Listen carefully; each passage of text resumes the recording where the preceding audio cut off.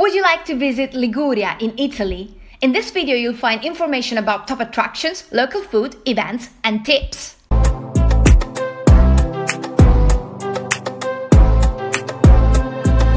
Liguria is a region in the northwestern part of Italy where you can find the so-called Italian Riviera, a narrow coastal strip between the sea and the mountains. It is a place to go if you'd like to spend time on the seaside in the north of Italy.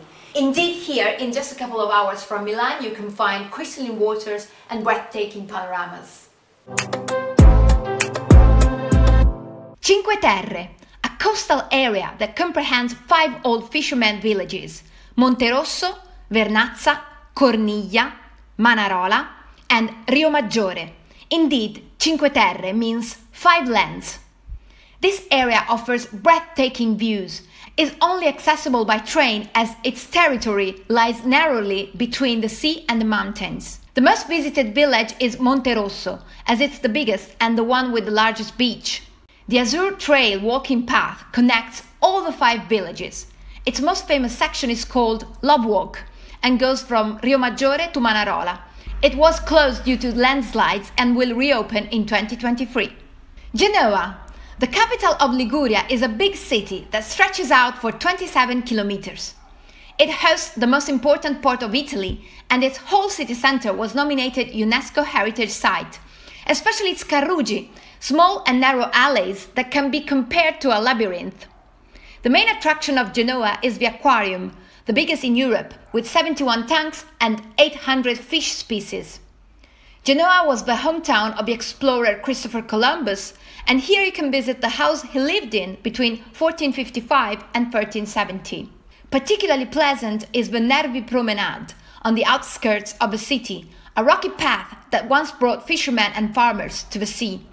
Portofino, a picturesque village on the bay, famous for its harbor and the many international celebrities that used to come here for their holidays. Tall colored houses stand in a semicircle on the main square, and you can see from afar the Mediterranean scrub and olive trees on the mountains behind. San Fruttuoso, a tiny village only accessible by foot or by sea, dominated by an abbey built in the 10th century and by the Doria Tower, built to defend the town from pirates. Closeness to nature, the deep blue of the water, and an almost total absence of noise make San Fruttuoso a mystical place. Its most curious attraction is the Christ of the Abyss, a bronze statue 15 meters down the sea. Coastal towns. Liguria abounds of pretty little towns on the beach to chill out and enjoy the dolce vita. The best 5 are Porto Venere, a charming village overlooking the Gulf of the Poets; Lerici, dominated by a massive medieval castle; Alassio, the pearl of the western part of Liguria; Camogli, known for the multicolored buildings on its seafront; and Santa Margherita Ligure, full of walking trails and outdoor activities. Liguria is one of the major producers of Italian extra virgin olive oil. Indeed, oil is the protagonist of many recipes, like the notorious focaccia, a flat oven-baked bread similar in texture to pizza.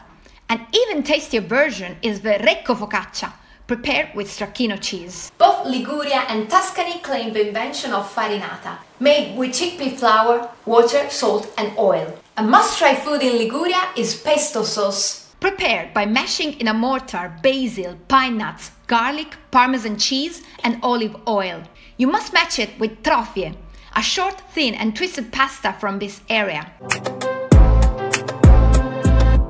To fully appreciate the beauty of Liguria, I would suggest you to visit during summer, so you will be able to spend many hours on the beach. If you'd like to combine your trip with a popular local event, know that each 24th of June, Genoa celebrates its patron saint, Saint John the Baptist, with events and concerts in the streets waiting for the traditional midnight bonfire.